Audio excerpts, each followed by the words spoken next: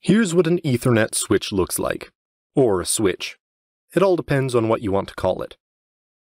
Here on the front of the switch, we have 48 fast Ethernet ports, which is used to connect equipment such as PCs. And we have 2 ports in gigabit Ethernet, to be able to connect it to a router or another switch. Behind the switch, in general, we find the console port, to be able to administer it, and the electrical plug, which allows it to be fed. The majority of switches start automatically as soon as you connect the power supply. If this is a first start, make sure that the console cable is connected, and that the terminal program is launched, before plugging it in electrically. This allows you to monitor the startup process. Because when it starts, all the LEDs start flashing, and a series of tests are done to ensure its proper operation. They say the switch fits in post condition. The post is the first step in deploying a switch. When the switch is running normally, the LEDs flash green, and if they malfunction, they flash orange. To the left of the switch, you can see 6 LEDs and a mode button. The first LED informs the general state of the system. If it is turned off, the switch is not on. If it is green, it is energized and works properly, which means the iOS has been loaded. And if it's orange, it means that all the tests in the post process haven't been validated, and therefore the iOS hasn't been loaded. The second LED informs the condition of the second power supply, if there is one, which is used for switch redundancy. The stat LED informs the general condition of the port. The one that is duplex mode. If lit, it is in full duplex, and if off, it is in half duplex. Then we have the speed of the port.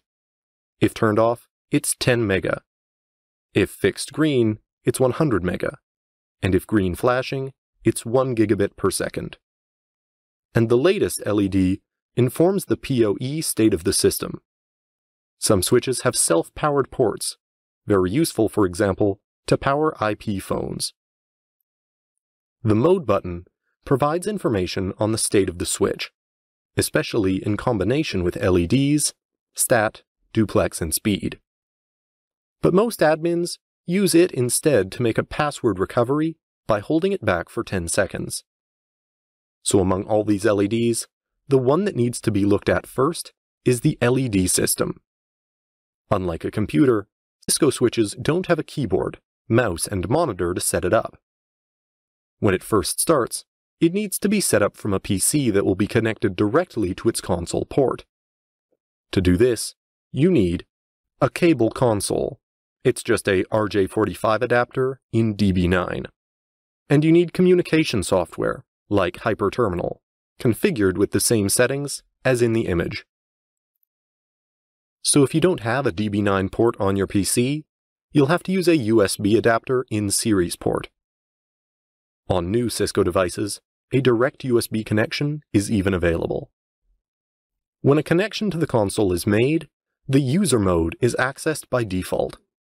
To start the configuration, you have to go into preferred mode using the enable command. Once connected, it is possible to check the status of the software and hardware using several show commands to run in privilege mode.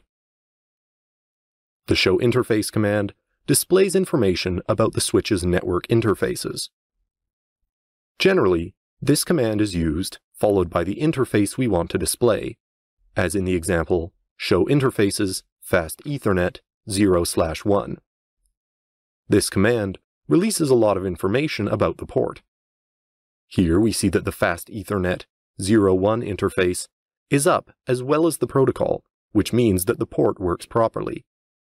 You can also see its MAC address, and it is configured in full duplex with a speed of 100 megas. The show version command allows you to check several interesting points, such as, notably, the version of the iOS. In this example, it is the iOS release 1.5.0 SE3. Very useful if we have to call on support. It also shows the uptime time switch, which shows the running time since its start. Convenient to find out if the switch has been restarted. Here we see that it was restarted 15 hours and 30 minutes ago. The image system line shows the revision of the iOS that was loaded at startup. The show running config command displays the switch's full configuration file. There is a lot of information, such as the IP address, the subnetwork mask, and the default gateway.